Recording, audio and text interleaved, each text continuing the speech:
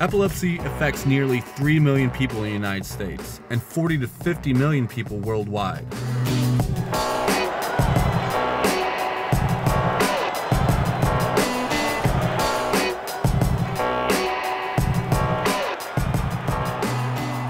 The athlete you're watching is Jason Snelling. He's a running back for the Atlanta Falcons, and he has epilepsy. I developed epilepsy at a late age. I think kids feel like they can relate more with me. I relate to a lot of things they had to go through, like not being able to drive, being a teenager and not being able to do the things that usually you just take for granted. Epilepsy is a very common condition. It occurs approximately 1.5% of the population has epilepsy. It basically refers when you have had 2 or more unprovoked seizures, then you have epilepsy. The Epilepsy Foundation of Georgia is a key component of management of epilepsy in the state. They offer a tremendous amount of community service. They help patients with medications. They offer all sorts of support services for education, employment. I've been working with the Epilepsy Foundation going on 5 years now. When I came to Atlanta, I linked up with some people with the Epilepsy Foundation of Georgia. It just was kind of food to my soul, doing the things that I was able to do. And after that, it catapulted from there.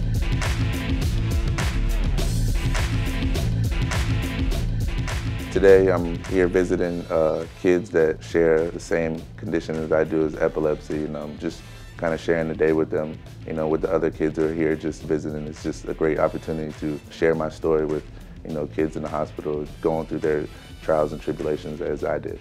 There you go. Thank you. You're welcome. My pleasure. One of the things about being an adolescent is you don't want to be different. You want to be exactly like your friends. And with having seizures, you could have a seizure at any time. It could be in school. Now you're different. You could be embarrassed. How do you live with that? And for children to have a role model is particularly important.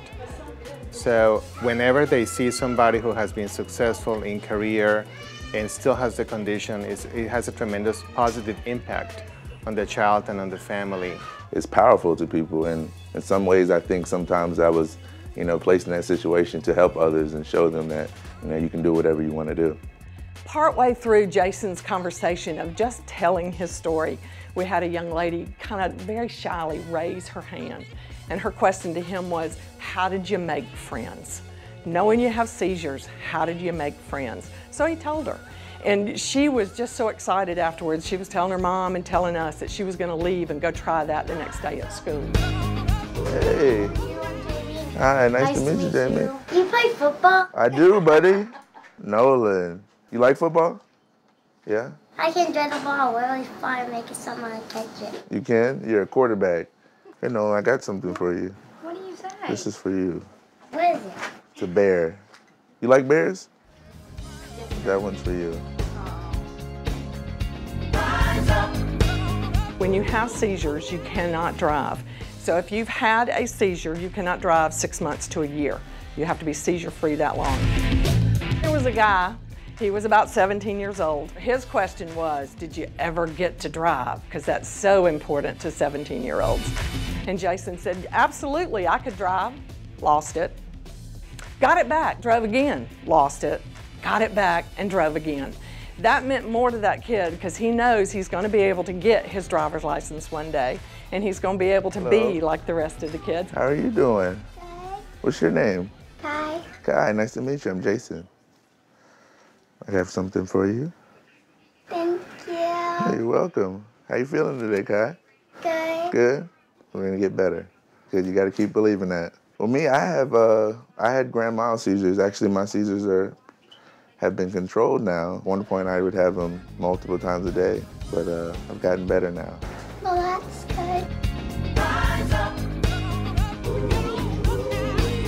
I had a lot of struggles with it. I didn't want to take my medicine all the time. I had a problem, sticking to just taking it. Sometimes it was because I forgot, and sometimes it was just having a feeling of I didn't want something like this controlling my life, so I would rebel against it. Although it was, what caused me to have seizures, I just felt in more control of my life, and it's hard to rationalize that, especially as a kid, and a lot of people didn't understand that.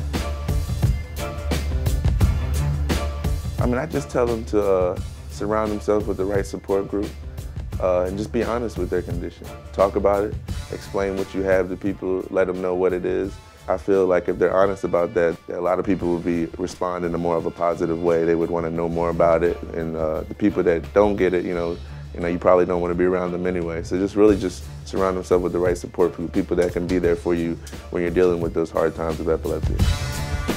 We always welcome donations. The donations are extremely helpful for a variety of reasons. It can be a direct donation earmarked towards medication management so people can get funding for medications if they cannot afford it.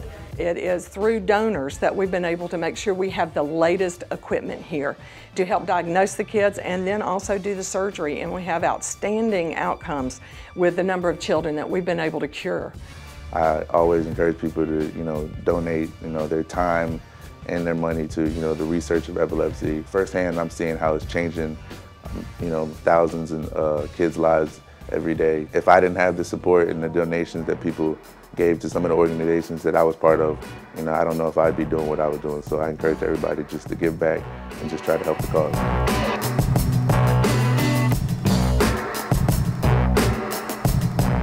Some of the big events that I've done, here in Georgia, I've done the Taste of Love, which is a gala that raises money for epilepsy here in Atlanta. I also ran in a Magnolia Run, which is just a run and walk that we do every year here that raises money for different things in the epilepsy community. The national level, which I do with the National Epilepsy, they have their National Epilepsy Walk, and I participate that every year.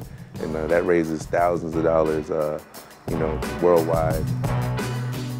It's been an uphill battle for me, off and on in my life, different obstacles and adversities that I had to go through, dealing with seizures and epilepsy. But, I'm a living example and testament, with, faith first and, with the right doctors and the help and the support group, that I had, that you can go on and do great things.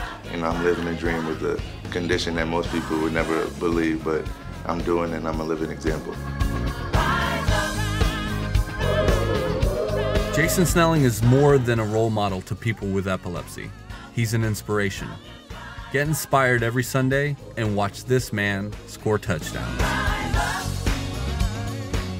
To find out more about epilepsy, visit the Epilepsy Foundation of Georgia. Here you'll find out how to volunteer and donate your time.